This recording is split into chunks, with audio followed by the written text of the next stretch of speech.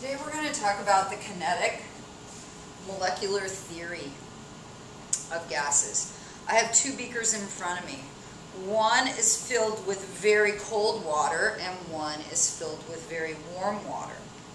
And what I'm going to do is I'm going to put a couple of drops of food coloring into each, and I would like for you to observe what happens.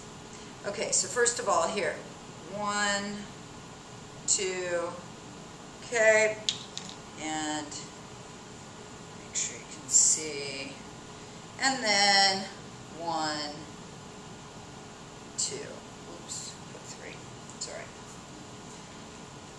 Okay, now hopefully you guys, you can already see a difference between the behavior of the food coloring in the warm water and the behavior of the food coloring in the cold water. Okay, in which of these two beakers would you agree with me that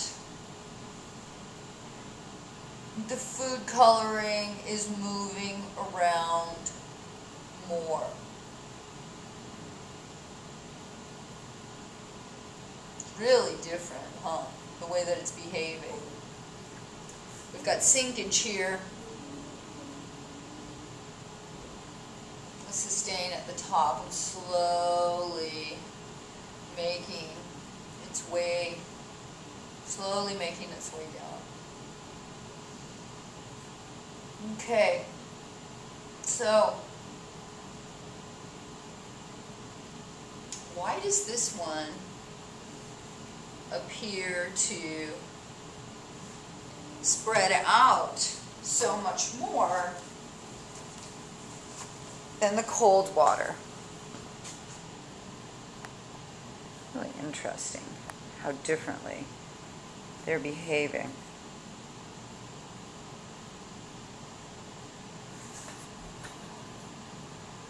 The food coloring is getting pushed around. What is it getting pushed around by? Well, it's getting pushed around by the water molecules.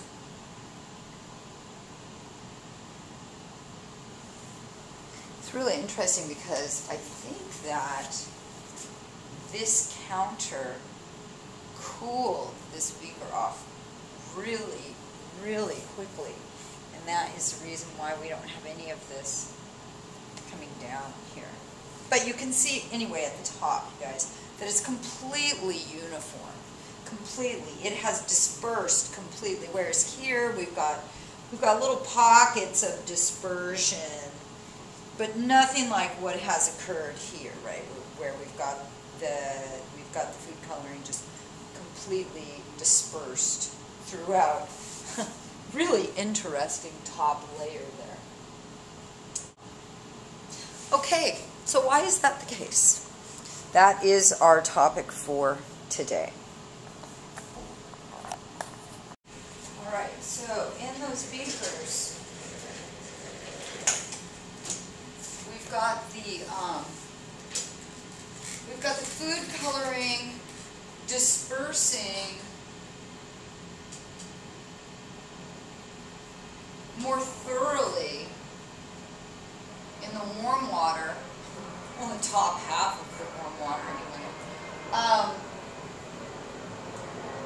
It's dispersing more thoroughly because the molecules of water and the hot water are moving around faster than the water molecules in the cold water.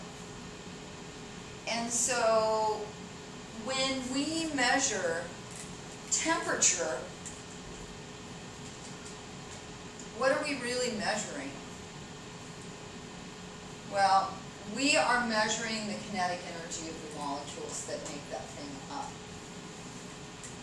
So we're talking about gases in particular. I used the fluid. I used a liquid to show this. So actually, you guys, the temperature of anything is a measure of the average kinetic energy of the molecules that make, or the particles, we're talking about a pure element, the atoms, that make up that thing.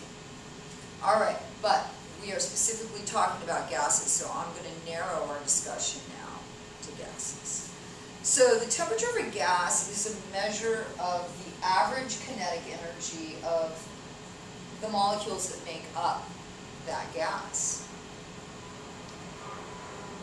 And so the higher the temperature, the higher the kinetic energy. The lower the temperature, the lower the kinetic energy of the molecules that make that substance up. So what is kinetic energy? What is the formula? Do you remember the formula from physics?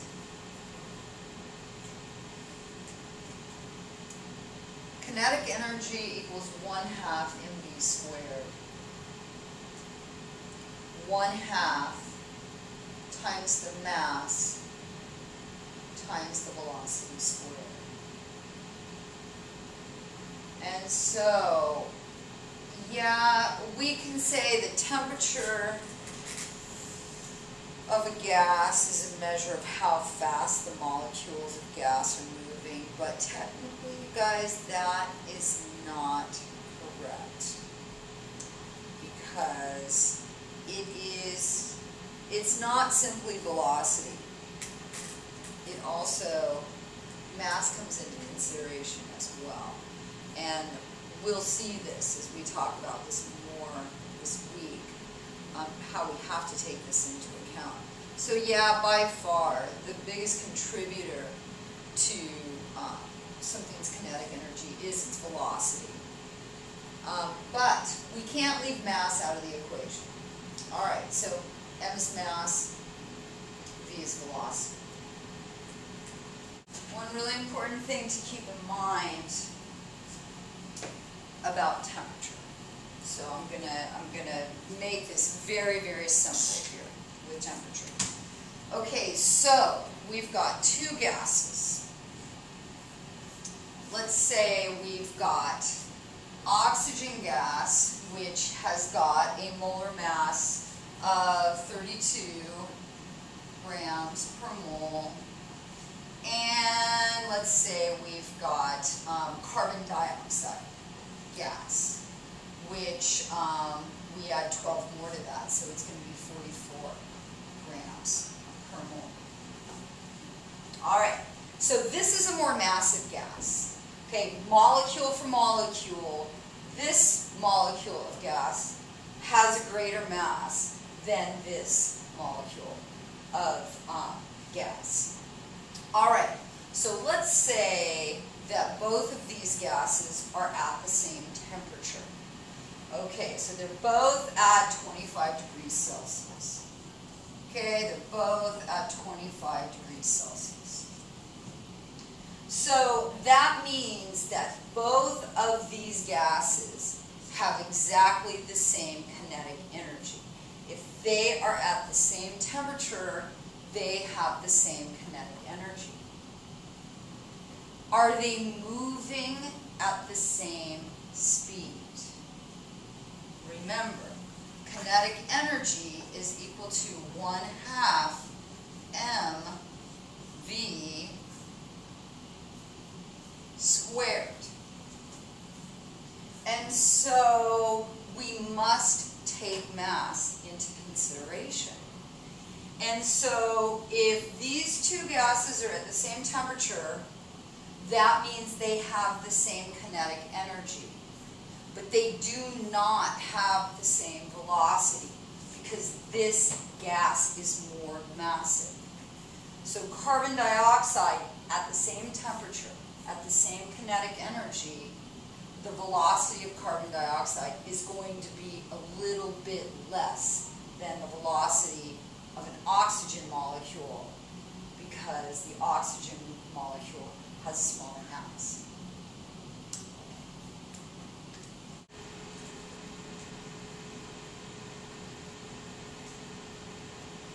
Temperature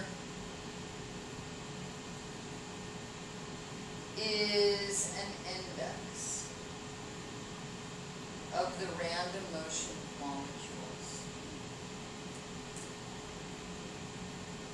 The higher the temperature, the more energetic the molecules are.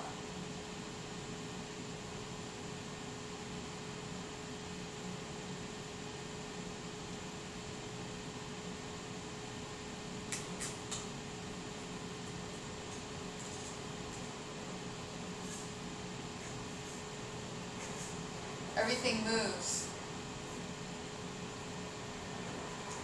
Solids, liquids, and gases. It's just the gases are free to move around a lot more, right? Solids are locked in a lattice work, a matrix, so they pretty much jiggle in place. Liquids, they cling to, the particles of a liquid cling to one another, so their motion is limited as well. And yeah, they can then, you know, slip and slide past one another faster, but not like a gas. Gases are free to move about, take up as much room as you'll give them, and they aren't really affected by other gas molecules. They're not attached to them. So we use kinetic molecular theory to provide the explanation for the observed behavior of gases. Okay, so what the heck is this kinetic molecular theory? Kinetic means what? Moving. Molecule theory. Okay, so it's this idea that gas particles, gas molecules, are on the move and free to move about in whatever space you give them, that provides the explanation for the gas laws. Why is it that as volume of a gas decreases, so you're shrinking the container that a gas is in? Why is it that the pressure of that gas goes up? Okay, what is happening at the molecular level that explains that phenomenon? That's what we use kinetic molecular theory to do, is make explanations for these behaviors that we can see with our eyes. And one of the fundamental pieces of this picture is, at the molecular level, what is pressure? What do we mean by gas pressure? What causes gas pressure? What causes a balloon to stay inflated, right? You think of the balloon as almost having a solid on the inside of it, because the whole surface of a balloon is smooth. And so it seems like when you're looking at the thing that there's a solid something in there. But there's not. There's these particles that are just moving. So what's providing the pressure that's keeping that thing blown up or inflated? Gas pressure, and you're probably not going to see it because it's in pencil, and so I know the way you feel about this, so I'm just going to read it. Gas pressure is caused from the collision of gas particles with a surface. so what is keeping that balloon inflated is not a solid mass of gas on the inside, but instead all of these molecules of gas that are moving, hitting against, colliding with the inside walls of the balloon. And there are so many molecules in there moving around, and they are moving so quickly, and they are colliding so often inside wall of that balloon that it just looks like a smooth surface. You can't see all of those individual collisions. So, the more often particles collide with the collision, the more often particles, gas molecules, collide with a surface, we see this as greater gas pressure. The lesser they collide with the surface, and we observe this as low gas pressure.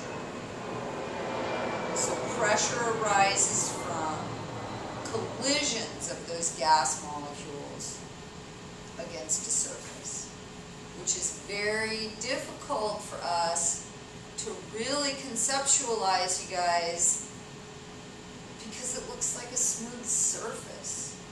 I think the balloon is the best thing to think about. You know, it seems solid on the inside, but it's not. That's not what's causing that thing to stay inflated. It's millions of collisions happening very, very rapidly that trick our brain, really, into thinking that it's a smooth surface. Alright, so we'll use, tomorrow we'll use kinetic molecular theory to explain all of the gas laws that we've talked about. Okay, if we notice in this hot water beaker, there's no like strands of food coloring left. It's all thoroughly mixed. Whereas if I think, yeah, can you guys see that? That in the cold water beaker, see, there's still food coloring that has not been mixed around enough because, well, these water molecules have less kinetic energy than these. Okay.